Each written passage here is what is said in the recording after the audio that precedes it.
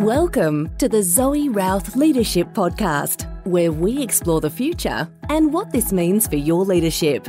We ask the big questions. What's happening on the horizon? What does this mean for us? And most importantly, what skills do I need now for leadership of the future? It's time to explore. Let's go. Hey, it's Zoe, and welcome back to the show. What's happening on Planet Human? Well, I'm recording this before we went on summer break. So in Planet Human right now, there's still two wars going on, at least. There's the war in Ukraine and there's the war in Israel and Gaza, and they both suck. And in other good news, though, there's Sam Altman is back at OpenAI and ChatGPT moves forward. So uplifting news, perhaps. On Planet Zoe, as I mentioned, I am on lead. Anyway, I should be by the time you get this episode skiing in Japan, hopefully having a fantastic time.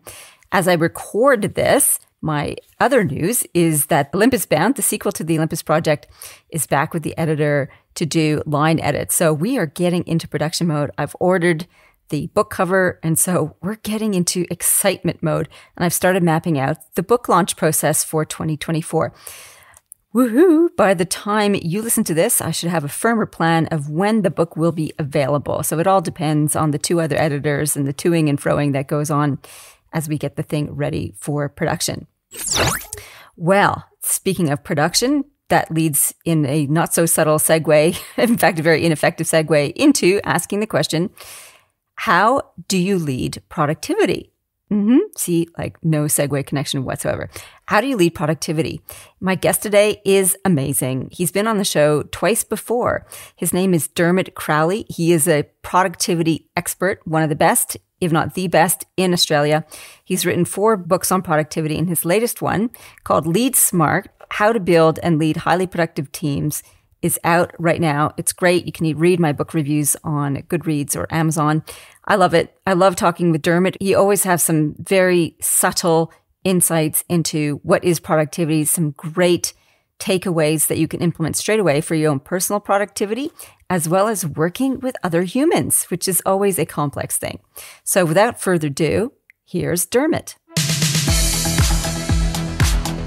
Welcome back to the show for the 3rd time because he's amazing, Dermot Crowley. Oh, thank you. I really appreciate that. Wow, 3rd time. I should write more books and then I can just keep coming on here.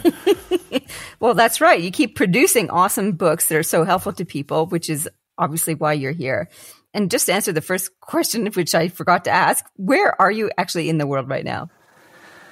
So I'm normally based in Sydney, but we've got a place up at McMaster's Beach, which is about an hour and a half from Sydney, up north near Gosford. And I'm very lucky, I guess because of COVID, it kind of really shifted everything and the realization that I could actually run my business as well from somewhere like this as from my office in Sydney. So I kind of split my time between Sydney and the beach lifestyle now, which is very, very nice. That's going to be me next year, so I'm pretty excited. And yes, live on to living our best lives in the way that we see fit. And probably you're more productive there as well, I'm guessing. Well, certainly when it comes to writing and things like that, I am. I guess one of the things that I'm quite good at is having, a couple of hours of super productive work and then being able to, go for a swim or make lunch or whatever. But so I don't feel that I need to be productive all day long every day. But if I can have a couple of hours of really, really super productive time, that's good for me. And this is the sort of environment that helps me to do that. Love it. So, Dermot, we've got Lead Smart, How to Build and Lead Highly Productive Teams. Your book number 4, is that correct? That's right, yeah. But although book number 3 in the Smart trilogy, but book number 4 overall, that's right. That's right, because then you had the breakout book, Urgent, which is talking philosophically about how urgent is scuppering all of our worlds. And then back into the Lead Smart or the Smart trilogy. Absolutely. So why this particular book? I would like to say that it's been a plan from the very start. It hasn't. It kind of evolved as I went. But the short story is, when I wrote my first book, Smart Work, my whole world was personal productivity. And when I thought about productivity, that's all I thought about. How do I help people to be more personally productive? And I wrote the book, Smart Work. But when I wrote that, my realization then was productivity was so much more than just personal productivity. That's certainly an important part of it, but I kind of was able to stand on that piece of work and then see another horizon, which was, well, ended up in smart teams.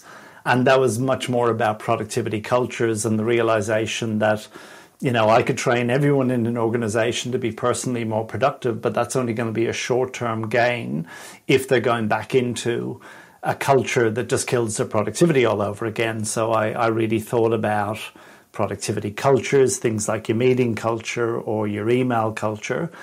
And urgency was a part of that. It was a kind of little small bit piece in Smart Teams. But then my realization was, when I wrote Smart Teams, I realized that urgency needed its own book because it was such a big issue and such a big topic that it actually deserved to be a book on its own. So I wrote that. And then finally, my realization was, you know, talking about personal productivity in organizations and talking about productivity cultures, none of that is ever going to really get traction unless productivity has been led by the leaders in the organization. And I guess one of the things I've always found is leaders need this more than anyone. And yet they're the ones who are most likely to never do anything about it because they are so busy and they're so senior that they kind of feel that they're almost beyond productivity training. So I really felt that I needed to write a book that would talk to the productivity issues at the leadership level, because there are some distinct issues that leaders face when it comes to their productivity. But it also needed to talk to, how do I help leaders to actually lead productivity in their organizations? And hence you've got Smart Work, you've got Smart Teams. We call this Lead Smart because I really like the play on the words, that you need to, do your leadership a bit smarter maybe, but it's also, how do you lead the smart productivity philosophy within your team? And I think that focus on intrapersonal, so what's happening in your own personal world, then how you engage with others around you, and then how do you lead the whole concept of productivity is a nice stepping stone for leaders to embrace. Because in the conversations I have with leaders, it's people are drowning in task. They have way too much task for the time that they have. So anything you can do to do it smarter is better. And one of the things I find also is that leaders flounder in helping their team members be productive, whether it's just showing them or working with them to develop productivity strategies, which you came up with in Smart Work, or working with the systems that of operation and interaction between people, which we'll get to in just a second.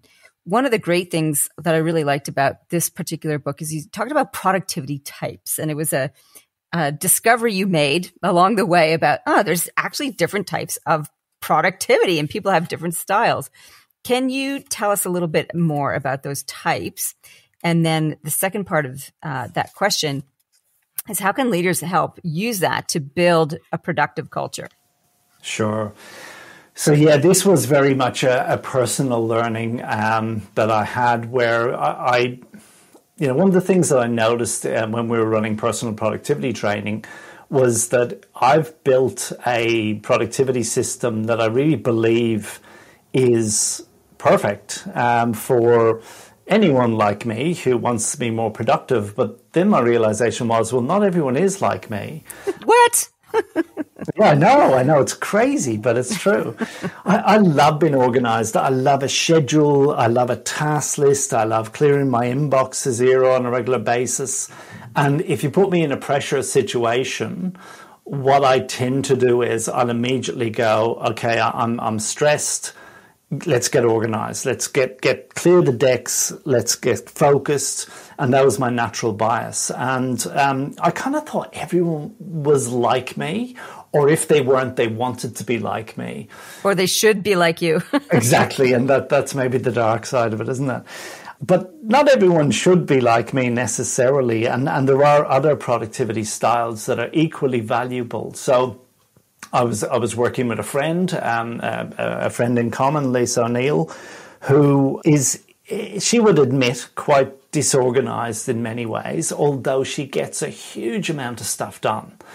And my realization working with her was that she brought a lot of energy to the table. So whereas I would say I had a bias for being organized, and I would call myself an organizer, she had a bias for energy, and I kind of called her an energizer. So she would leave things until the last minute, and then she would just bring a whole ton of energy to the deadline, and she'd get it across the line. Now, there'd be a flurry of activity, and everyone around her would be left, panting, breathless, but she'd get it done. So it was just a different way of operating to the way I had. And it was interesting because I had to collaborate with her on a couple of things, and it was challenging because, I wanted the plan in place 5 weeks before the deadline, whereas she started thinking about it 5 minutes before the deadline, and that was very frustrating for me. But I was probably equally as frustrating for her, because I'm sending her emails going, hey, what's going on with this? Well, when are we going to start working on this? And she was going, we've got plenty of time. There's, still 3 weeks to go. There's still 2 weeks to go. There's still 1 week to go. We've got plenty of time. So that was interesting. And then I think that there's probably a third bias, if you like, or archetype, which is what I would call an analyzer. And they're people who are really good at deep focus. So they tend to use the power of attention to get things done.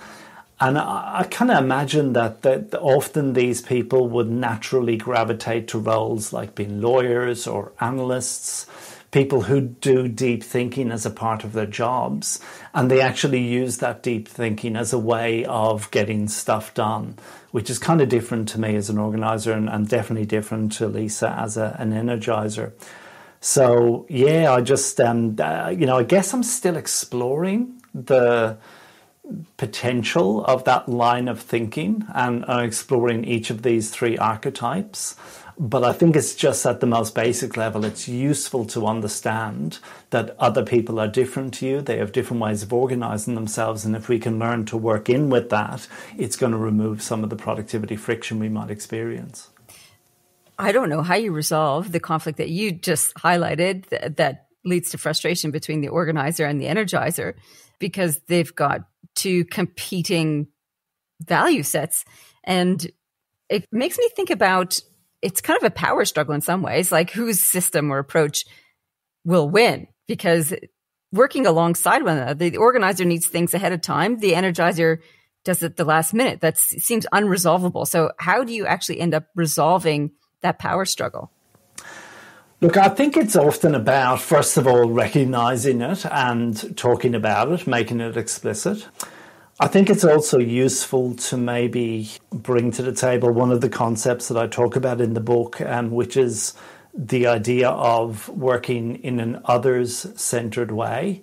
So a piece of research done in the UK in 2021, and they talked about people who had a bias for being self-centered versus people who had a bias for being others-centered. And they found that teams where there was more people in the team who were other-centered than self-centered, they tended to be a lot more productive, and they tended to collaborate better. And essentially, other-centeredness is the mindset that if we can't have an equal win-win between us, if we have to work together, and it can't be 50-50, you're pleased, I'm pleased, then if I'm other-centered, I'm more likely to give you the benefit rather than take the benefit from myself. And there's a piece of research that they did around this where, they put people in pairs, and they gave one of the pairs 5 coins, and they asked them to divide them as evenly as they possibly could between the two people. And that meant that they either needed to keep 3 coins for themselves and give 2 coins to the other person, or the other way around, they give 3 coins to the other person or keep 2 coins for themselves. And they found that the people who tended to give 3 coins to the other person, they were the ones who were more likely to be others-centered. And when they went on to think about that more deeply and the implications of that, the realization was that there was a value in me helping you by figuratively giving you the 3 coins, because I know that down the track you will in turn help me, so that there's a value in promoting your benefit, if you like. I guess when it comes to this idea of having an organizer and an energizer, I think we might be comfortable in our own style, and we might want to work in that way. But if we open up to the fact that that is maybe going to negatively impact the other people around us that we're working with, we might approach it with a more other-centered mindset, and therefore change or modify our style in certain situations to benefit them. And look, that's kind of deep work that teams need to do. But I think just to start talking about it is a useful thing. I think it's a nice framework to help people unpack why some people drive you bonkers and what you can do about it. And as you're talking about that research, about the coin-based research study, it reminds me of 2 things. The law of reciprocity, which was documented in Influenced by Cialdini, which talks about when you give somebody something, there's kind of an expectation that something will come back in turn, which is what you implied in, it's good karma, essentially. And it also reminds me a little bit of Adam Grant's research that he showcased in, what's it called? Givers and Takers. In any case, his research, though, that those who give, who are givers, like say of their coins, of their time, of their resources, are more successful in the workplace, with one caveat: as long as they didn't give endlessly to martyrdom, and that there were some sensible boundaries in there as well. So to give with and be able to ask later is the thing, but not a give and take in equal measure. It's like I give without expectation, and I also have the power to ask. And so I think that nice balance of being like, okay, I will flex on this one for you, and in a different situation, you might say, I need some flex back on this particular one. That sounds like a healthier way of approaching it, and rather than having to be the one always changing your modus operandi, because I would think that would be really difficult. If you're an organizer, if you always have to kowtow to the energizer, say, for example, that's just going to be endlessly frustrating, as opposed to a specific thing where in this particular project you can adapt to it. So Mike, I do have a question in this long soliloquy. And it's around boundaries, actually. So, and it's again around boundaries and power. It's sort of moving a little bit through this conversation with this idea is, I'll use my example. So I set some boundaries for myself. I don't want to take meetings on Mondays and Fridays. And yet sometimes when I get requests, my boundaries get swamped or stomped on. I allow them to get stomped on. So all of a sudden I find my calendar full of meetings on Mondays and Fridays, and I start to resent, well, basically myself for letting this happen. And I'm wondering what is it about that? Why do people break their own productivity rules? Is it a power thing? What do you see as that source of that?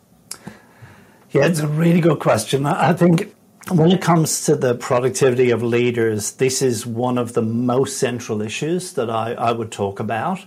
Most leaders that I work with have a very, very compressed schedule, and they have the balance between time in meetings versus time protected for other priorities is way out of whack. So, it's not unusual for me to work with leadership teams where they would say that they would spend 90% of their core working hours in meetings. And they try to protect time as much as they can, a bit like you, but that time just always seems to get eaten up, and they almost become victims of their schedule. And I've thought a lot about, what actually happens here. I think a part of it is that we are naturally more selfless than we are selfish. So kind of if you flip this slightly on the other centeredness theme, rather than be selfish and completely protect our own time and then tell everyone else to go away, we tend to be selfless a little bit. And when someone will come along and say, look, I just need half an hour with you, can you fit me in? And we want to help other people, so we fit them in. But there's always an opportunity cost. What is compromised is the time that we had in our minds protected for some other priority. A part of it is about the insistence of other people. So, if you think about when in the old school world where you'd actually have a telephone on your desk, when the phone rings, it might not be the most important thing that you need to do, but it's going bring, bring, bring, bring, and it's insistent. So we have this compulsion to pick it up and answer it. I think that other people are insistent, sometimes overtly. Sometimes we actually allow them to be insistent, and by that I mean we make their needs urgent even though they might not actually be urgent, but because it's from a colleague or a peer or our boss or a client, we allow that interruption or that piece of work to come in and go over the top of something else that we were planning to do. The thing that we were often planning to do is often something that is more flexible in nature. So from a personal productivity point of view, I talk about the idea of having two types of activity that we need to manage. There's fixed activities, which tend to be your meetings, which are fixed in time. They have to happen at a specific time. And then there's more flexible activities like priorities and tasks and emails and all the other stuff that we need to do. And the difference between those two types of work is your meeting workload is a type of activity that has to happen at a certain time. So we agreed to meet at 3 o'clock and it needs to happen at that time. There's no point trying to knock that off the list at 9 o'clock in the morning because no one else is going to be there. So it has to happen at a particular time. Whereas a priority or a task is something that needs to happen by a certain time. So usually it doesn't matter when we do it, it's totally up to ourselves. It's flexible and discretionary in nature, but it needs to be done by Friday, or it needs to be done by the 24th of November, or some deadline that we need to meet. And the thing is that if that piece of work is not close to its deadline, we are very likely to dismiss it as a priority and make something more insistent more important, or somebody more insistent more important than that priority. And then what will happen is that priority will sit in a list until it becomes urgent, and it's only then that it becomes insistent. So there's something in that, and that we mean to do things, but we put them off because we can, and someone else is at our door knocking on it saying, can I see you? I just need you for half an hour this week. So there's a whole lot of complex issues there, and it really starts off with people having a good organising system for the things they need to do. But a little trick that I often give leaders when it comes to actually protecting time and then honouring that, because there's the problem.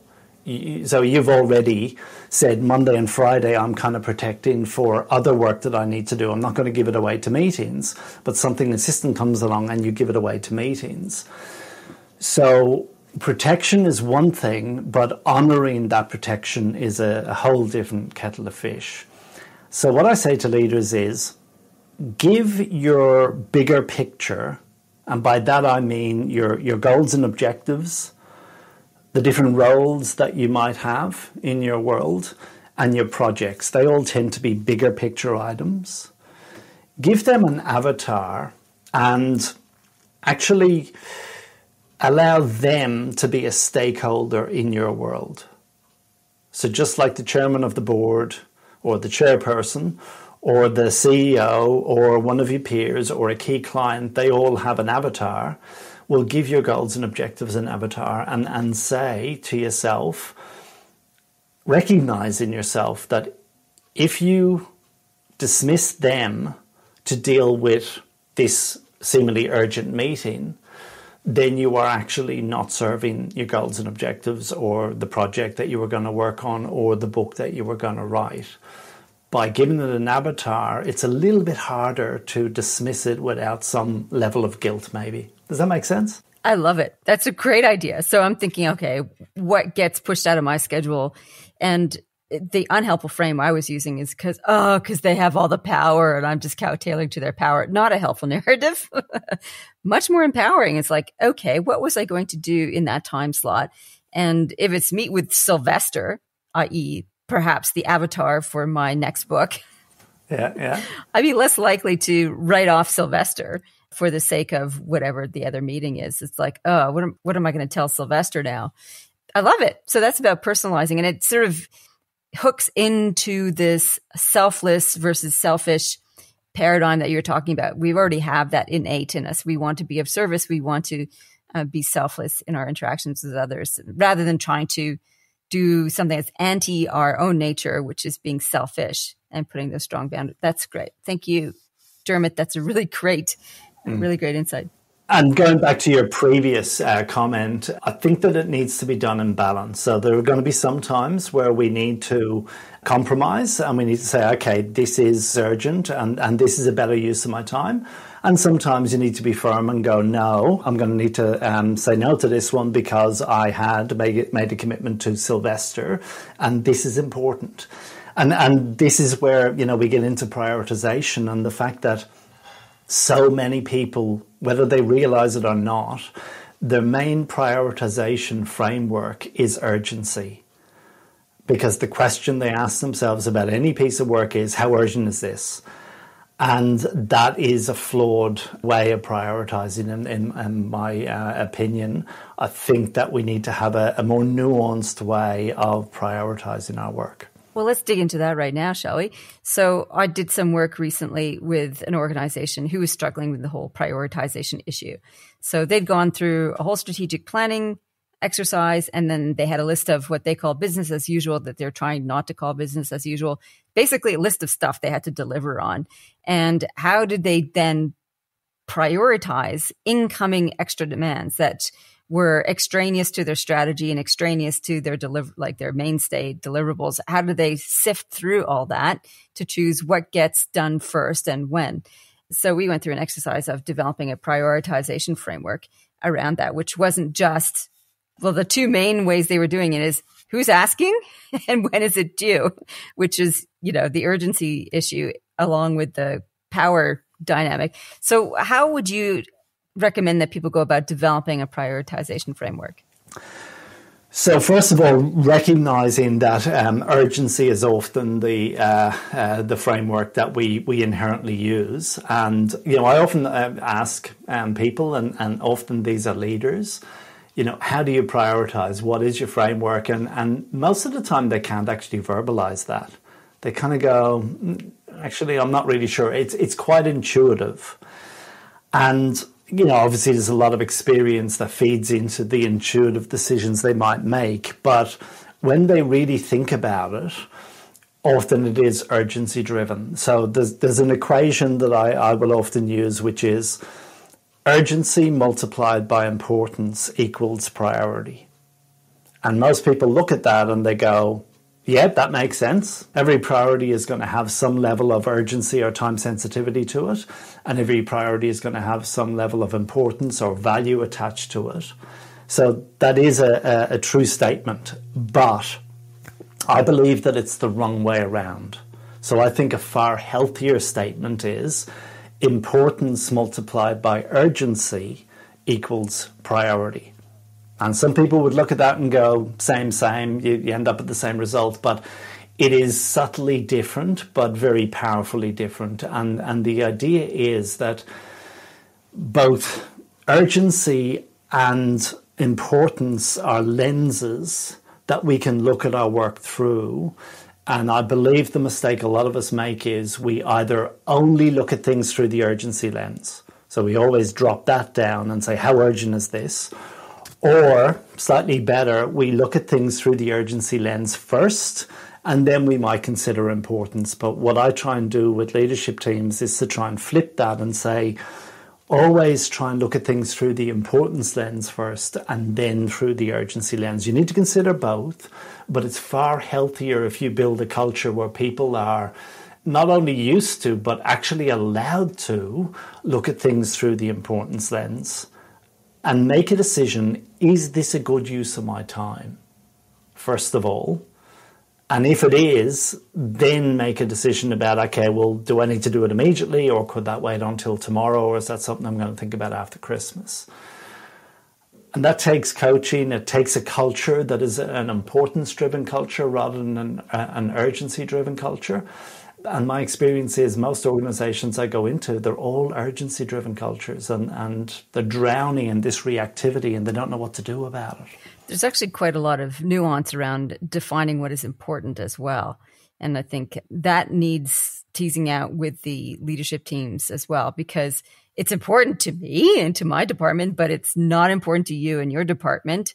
And that's where you can get some conflict there, which is the kind of the work I was doing with this particular team, is getting them to put on the table what went into making something important. And it included the urgency factor and stakeholders and impact on others. So a bit of other focus, and also related to strategy. Like they came up with 15 criteria that were helped contextualize why this thing was important. And then they developed a weighted criteria against each of those to determine, like, not all aspects of importance are treated equally. But it gave them a bit of like a number of different ways of looking at the rating of the importance piece, as opposed to a very simple, narrow framework. I like that. So being an importance-focused culture as opposed to an urgency-based one is being smart, isn't it? It comes back to that, being smart about what you're doing. I would hope so. Yeah, Nailing it. And look, I think it also... I think it's about being balanced as well. Like, all of this stuff is great in theory, but if it's going to be useful, it has to hold up in the real world. So, I can tell people to, stand by your priorities, and if it's important, don't let other things derail it, and all of these things. But the reality is, it is complex. And what is urgent to you might not be urgent to someone else. What is important to someone else might not be important to you. So there's lots of complexity there. But when you've got some common language around this, especially as a leadership team, when you're talking about priority, when you understand what that means, and having criteria like that is brilliant. But it just needs to be done in a balanced way. So I don't want to suggest that people have to spend their whole week pushing important priorities forward. They also need to be responsive to the needs of the business or the demands of the everyday. So it's about balance. I feel that I've had a very productive week if I can say, look, I've been quite responsive to all of the things that have come up this week. I haven't been reactive to it, I've been responsive to it, but I've also prioritized some important things and I've moved them forward. And as long as I'm kind of moving all that forward in a balanced way, I'm doing the best I possibly can in challenging circumstances. And that's what we should be doing, rather than standing by our priorities and not letting anything else get in the way. Yeah, I've heard that a couple times now from you. A bit of balance, a bit of flex, not be so prescriptive, which I think is a healthy, softer way of looking at this. More guidelines than rules per se, she said, trying to channel Pirates of the Caribbean. One of the dynamics that your relationships that you talk about, maybe it's a dynamic, it's a system, certainly, for leaders, is how to work more effectively with their executive assistant, their EA. And I've seen some fantastic EA and executive relationships and some that just grind a little bit. And one of my clients has a very complex set of priorities, different responsibilities, different businesses even. And she is trying to use a very complex online prioritization scheduling system. And she wants her EA to pick it up and run with the system, and is feeling overwhelmed by that. And I suggested maybe if you teach your EA some principles about how to filter requests and tasks as opposed to a system. And I got some pushback around that. I'm curious about what your approach is to helping executives work with their executive assistants. Is it a systems-based approach? Is it a priority-based approach? I mean, a systems-based or a principles-based or a balance? How do you do it?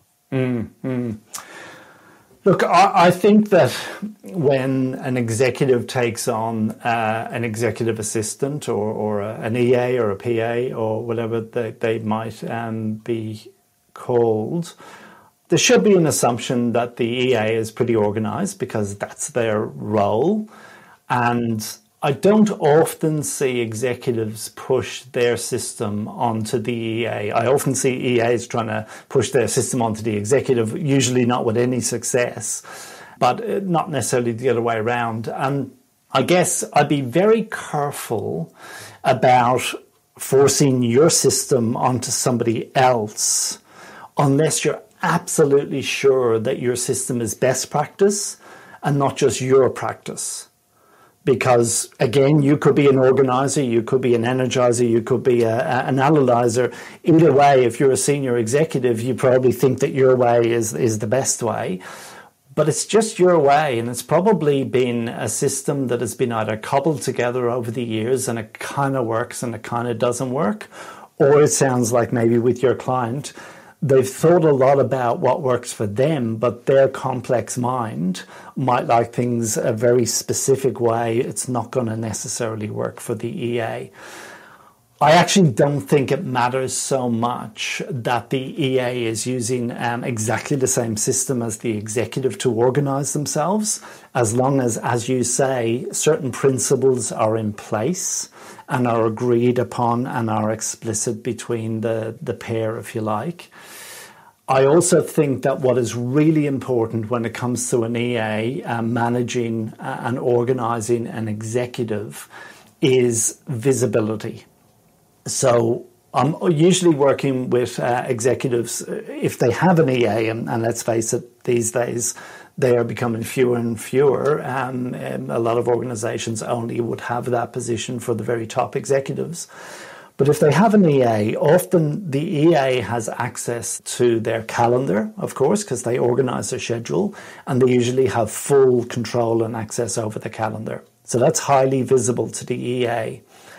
They would also probably have access to their inbox, but there isn't as much visibility there because often the EA doesn't actually understand what is happening in their inbox, because if an executive is not managing their email well, they could have thousands of emails in their inbox. Some of them have been read, some of them haven't been read. A lot of them have been flagged or highlighted in some way. And it's not clear to the EA exactly what's happening here. And therefore, they can't help them as much as they would like to, because it's a bit of a dog's breakfast. The third element is the executive's priorities, and that's often completely invisible to the EA. So, whatever system the executive's using to try and manage their priorities, it's often fragmented. It's in lots of different places. So they're using their inbox as a bit of a prioritization system.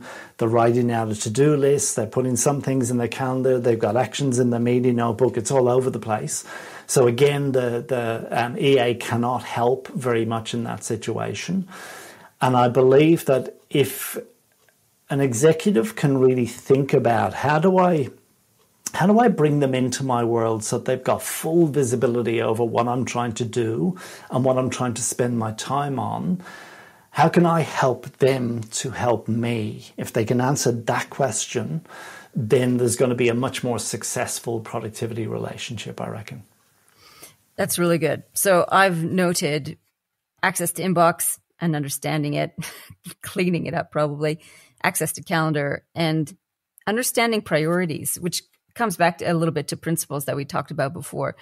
And sometimes the executive doesn't have a finger across two of those, either their inbox or their prioritizing. So it comes back to that personal productivity issue that you mentioned in the first place. If you're going to lead productive teams, you need to be personally productive and got to nail down those first things first. So thank you. That did answer my question about should it be principles or a system. It's neither really. It's principles and calendar and inbox and understanding how we can be more productive together with that. That's awesome. All right. Yeah. And so just off the back of that, I think one of the things that can bring the executive and the executive assistant together in a meaningful way is to have a really good joint weekly planning routine that they do together. So when I work with executives, we cover something that I call a weekly roar, which is what I call a three-dimensional planning process where you look back, you look forward, and then you look up.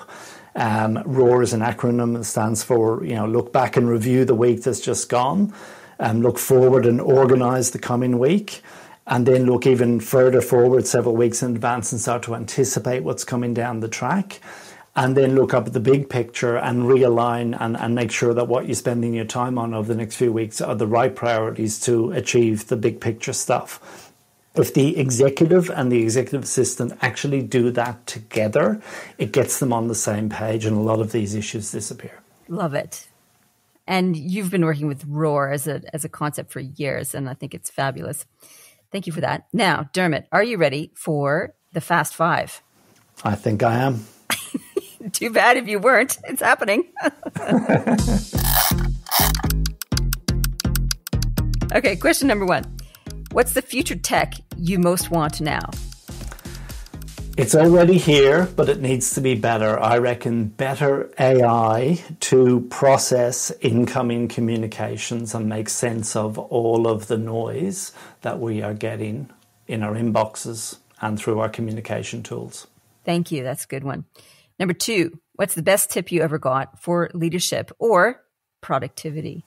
I'll talk to leadership. It's something that I talk about in my new book, Lead Smart. It's the above the line idea that I first read about in a book called the 15 Commitments of Conscious Leadership.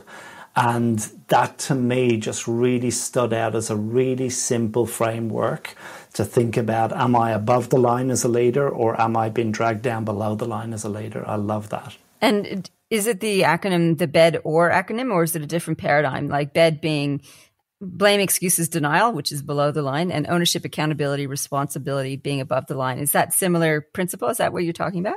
Yeah, look, that's certainly what I think, what I read and where that the idea comes from. I've kind of taken that above the line idea and just given it a productivity spin, which is much simpler. It's just, am I working above the line, i.e. on the things that have impact, or am I being dragged down below the line to do the things that make me busy work, but they don't have as much impact. So I just use it in a simple way, but it's just as powerful. Okay. Number 3. What's one problem at work you wish you could wave a magic wand and have it be all fixed right now? I reckon in my client organizations, it's meeting cultures. I just reckon that we need to decompress people's schedules and allow people to protect much more of their time, to do important work, to think, to mentor, to actually lead. I worry that so many leaders I work with are too busy to actually lead, and that's very much down to meeting cultures and organizations. Yeah, nice. Okay, number 4, thumbs up or thumbs down. Who's a leader doing something right, and who might be somebody who's doing something a bit terrible, average, below the line? I haven't thought too much about the latter, but I'm going to call out, now this might seem a little contentious, but I'm going to call out our Prime Minister, Albo. Now, I'm not calling it out for any political reason, but I actually used to coach my son's cricket team, and this is going back 10 years ago. And my son went to school with Albo's son, and Albo used to actually coach his son's cricket team. And I got to, be on the field with him, and he wasn't Prime Minister then, of course. But I have to say that I got to see that man operate in a kind of kids environment, in a family environment, and he always impressed me. And now I see him in politics, and he's not that different. Okay, he's not perfect in any way, but he just seems to be a fair guy who's trying to do a good job, and he always makes time for the things that are important. So that's held through to be able to see him, outside of politics and then see him in politics and go, okay, there's an alignment there. I think he must be doing something right. Mm-hmm. Nice. Nobody's ever talked about Albanese before on the show and that question. So yay. There you go. Number 5, your favorite leadership book or podcast? I would, of course, besides this, I know, I reckon Good to Great, Jim Collins. Really? Yeah. That was a book I read that kind of stuck with me. And I'm always reminded of it because when I walk into bookstores and my book is on the shelf, it's usually next to, it's quite often jammed between Jim Collins, Good to Great, and Stephen Covey, 7 Habits of Highly Effective People, because we all begin with C, and I'm often in the middle of the two of them. And they both be books that I think had a lasting impression on me. I don't talk about either one very much in my work, but they both influenced it in some way, I would say. Nice. Thank you very much for those recommendations. The Zoe Routh Leadership Podcast is proudly sponsored by the Amplifiers Academy. It is an online self-paced leadership development program that you can join at any time and progress at your pace. There are very short video lessons, great checklists and resources and recommendations and book summaries, all there to help boost your leadership thinking and abilities. We focus on leading strategy, leading culture, leading change, and leading performance. So if you want a go-to resource that can help boost your strategic abilities immediately, check us out, Amplifiers Academy, on the zoerouth.com website. See you there. Dermot, thank you so much for the conversation today. Where can people find out more about you and your work and your fabulous books? Thank you. So, look, if you go to our website, which is www.adaptproductivity.com.au, you'll find all about the programs that we run. And if anyone's interested in having a chat about my approach to productivity, would love to set up a time for that. Otherwise, my books are in the bookshops at the moment. And funnily enough, you can always find a copy of Smart Work, my first book, in Officeworks. Officeworks stocks it and have in every store around Australia, which absolutely blows my mind. So there you go. That's awesome. And congratulations on the success of that book and all of your books. They're all fantastic. I recommend all of them. Dermot, this has been fabulous. Is there anything else that hasn't been asked that you'd like to answer to? Does that make sense? I haven't asked you all the questions I possibly could have. Is there one that you'd like me to ask that you'd like to answer?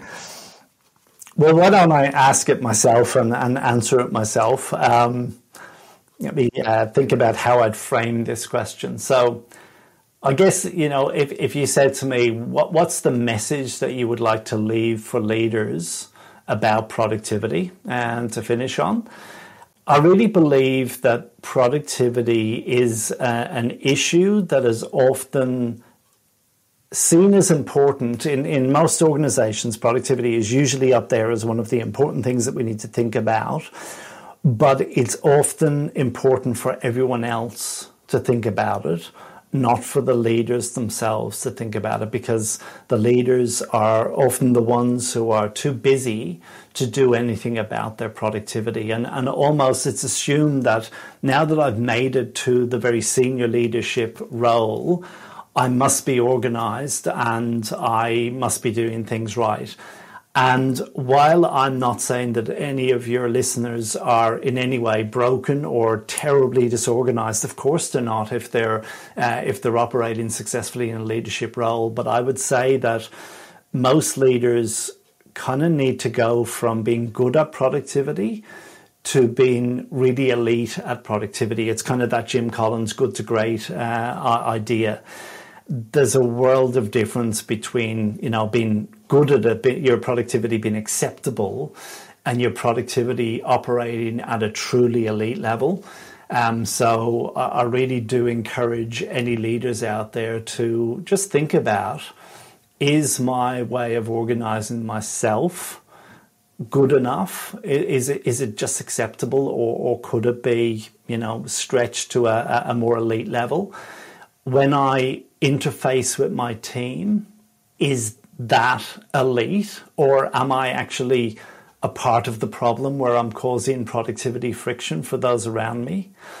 And then when it comes to my wider team or the wider organization, am I actually leading productivity in a way that allows productivity to flourish? Or am I just allowing people to drown in all of the busyness and all of the activity that makes us reactive and everything urgent and makes us all feel like we're really in need of a break? As you as a leader, could you do something about that? And I believe the answer is you definitely could. Awesome. Thank you, Dermot. That was an excellent last question to finish on.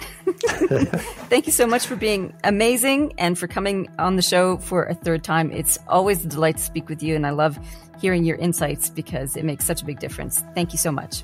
Oh, thank you, Zoe.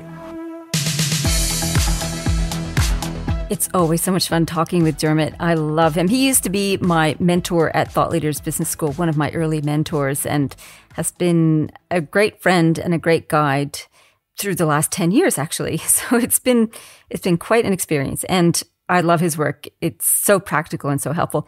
The takeaway for me is creating an avatar of your project / priorities and embodying that or imagining that when you're looking at bumping them for somebody else's stuff. So whatever your boundaries you have, what had you gone to put in there? And, for example, if you always bump exercise, you could have the avatar of your future self and see how they change when you continually bump them from the calendar. Mm-hmm. In terms of a tip for you, and it goes along with the productivity piece, it's from my first book, Composure, How Centered Leaders Make the Biggest Impact. And this is in chapter 2, Focused, Choosing the Quest. And people often ask me how I write so much, how I get so much work done. Because I am an organizer like Dermot, I'm highly productive. And so you can hear my approach through the lens of organizer, if you like. So this is it. I start with basically the reverse engineering concept. And it goes like this. Prepare the plans. We start with the end in mind. We map our life plan in reverse. Start with the lifetime and legacy vision first. This is how we want work and life to contribute to the evolution of humanity and our planet. This is the big why. Review the first chapter on growth to flesh this out. From here, we reverse engineer life in 20-year blocks, assuming a long-lived life of 100. Choose the theme word for each of those 20 years and how you want them to feel. For example, 40 to 60 might be learning or progress. Once we come to our nearest current decade, start adding in detail. This is the how and what being made a bit clearer. Choose a big picture theme word for the current 10-year block. For example, the 40s might be about parenting or nurture, the 50s might be about contribution, and the 60s might be about harvest. From there, we boil it down to a 1-year plan, complete with theme word, holidays, and experiences, who we want to spend our time with, what we want to learn, how we want to beautify our home. Then we plan it out in 90-day projects mapped against quarters. These then break down into weekly plans followed by daily plans. Oh, the organizer in me just loves this. It just makes so much sense. So the checklist of plans that you need. Lifetime and legacy vision, the big why. 20-year blocks with feeling theme words. Current decade theme word. Current 1-year plan with the theme word, holidays, experiences, people to spend time with and what to learn, how to beautify the home. 90-day projects, weekly plans, daily plans. I'm giggling because I'm in, now that I've understood a little bit more of Dermot's archetypes, that is such an organizer way of doing things. And my energizer friends would be like, oh, so blah, like, why don't just live things to the fullest and take the bull by the horns as it arrives and follow that dream. And then my deep thinkers, my analyzers would be, I'm latching onto this one concept and going deep on that. Anyway, whatever works for you. The idea is think intentionally and deliberately about what it is that you want. So coming up next on the show, we have potentially a solo episode, potentially a guest. As I'm recording this before the summer break, I'm not really sure just yet. I'm still working on it. But something wonderful will be at play, that's for sure. What I do know is happening on March the 1st in Canberra, actually specifically in Cumballong, is our brand new event called the Leadership Conclave. This is an opportunity to do some reflection and some planning or imagining if you're an energizer, or some deep thinking if you're a deep thinker, about how you want your year to play out as a leader. It's a very small, intimate group between 30 and 50 people. So you get a chance to come along, meet some awesome, amazing leaders from different sectors. Spend the day on you, really thinking about you, really connecting with your peers, doing some big picture planning for what it is that you want to take away for the year. So that's Leadership Conclave. The link will be in the show notes. I would love to see you there. I love meeting listeners face to face. That would be fantastic. In the meantime, live well, lead well. You've been listening to the Zoe Routh Leadership Podcast. To find out more about leadership of the future or to contact Zoe, go to zoerouth.com.